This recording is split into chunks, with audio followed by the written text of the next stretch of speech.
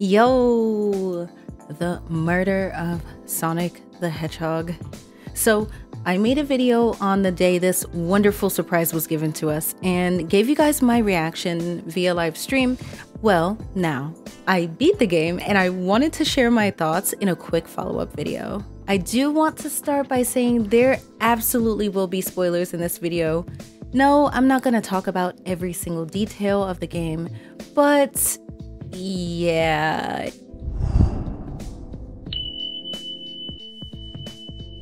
If you don't want to know main things that happen in the game, then I advise you skip closer to the end when I talk about just my overall feelings of the game and if you should play it or not. We're starting in 3, 2, 1. Here we go. So honestly, I did not know what to think at first with a Sonic the Hedgehog visual novel. We've had games with similar dialogue styles, but this was very unique in comparison. The story is completely canon. At least I'm saying it is.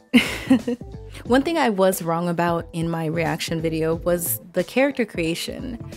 The only thing you can change is the name. And although I was a little disappointed at first, once I got through the story, it doesn't feel like it took away anything. The character themselves had a lot of personality. They kind of fit the dumb protagonist vibe you commonly see in visual novels and dating simulators. But once you get into the story and the mystery, you find yourself thinking in similar ways to the character. It's actually a little concerning. I really enjoyed the fact that this character is just an average Joe who lives in that universe. And they've only heard of Sonic and their friends through like stories and legends and things like that. They're just kind of like getting to know the characters from a fresh perspective. So that was very interesting, especially once you get a little bit more immersed into the game. Even for someone like me who is very familiar with the Sonic series, it did feel like I was starting to get to know the characters for the first time. So super cool. The game had a level of simplicity that gave it a lot of charm. Nothing in the story really felt overdone, but you did find yourself at moments really pondering about how certain things in the story connected, how certain pieces of the puzzle didn't make sense, and like I truly felt like I wanted to solve that mystery. Past the storytelling part, since you were trying to solve the mystery, while you were interrogating other people, you had mini games while you were going through your quote-quote thought process to solve that mystery. And at times they were a little difficult. Oh no, no. Oh God. Ready to cringe, chat?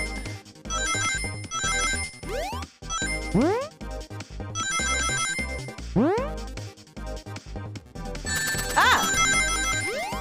I fucked that up for no reason. No! Oh my God. Hold on, wait. Let's try again.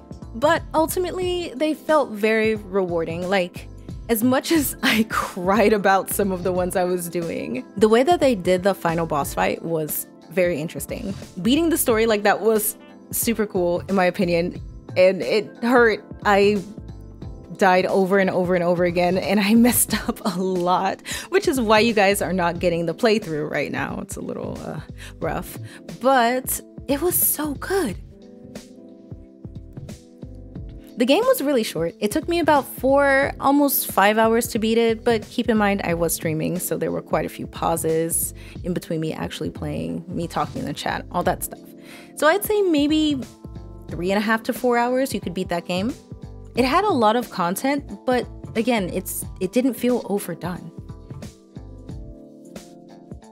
I felt extremely happy with the ending. It felt complete. It felt like there was the perfect amount of rehash of other experiences and other games. They weren't just like throwing in references from other games for no reason, which as much as I love Sonic Frontiers, I feel like sometimes they kind of did that a little too much. It felt like there was the right amount of character inclusion.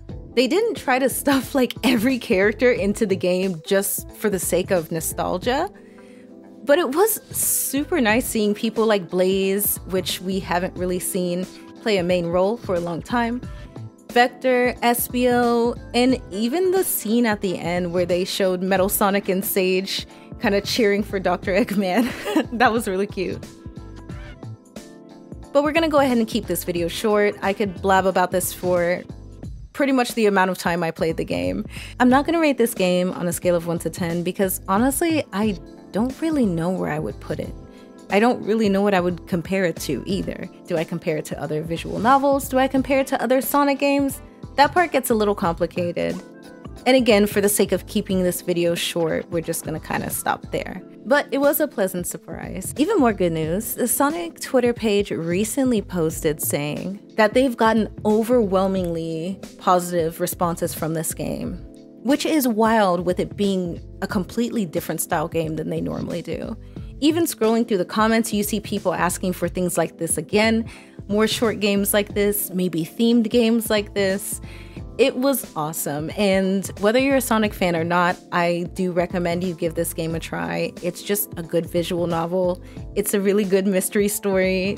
There were some things that kind of like threw me for a loop, but if you're a Sonic fan, you'll really enjoy this as well. You'll enjoy seeing a different side of all of the characters that you love.